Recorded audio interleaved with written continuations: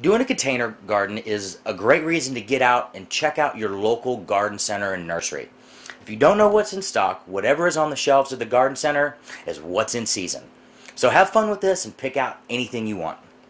Now when you get back, it's time to work, and a good workspace is a way to make this task a lot easier. Container gardening is a really popular topic in gardening forums, and there's a reason. You can do it year-round, and it's a lot of fun. I like to use the mantra, use a thriller, use a filler, and use a spiller. Right here I've got a double-headed Gerber daisy, and this is going to be the thriller. We're going to put this right in the middle of the container. For a filler, I've got pansies and mondo grass, and we're going to put these around the side. And for the spiller, I've got some variegated vinca that we're just going to tuck over the edge like that. It's going to look really nice.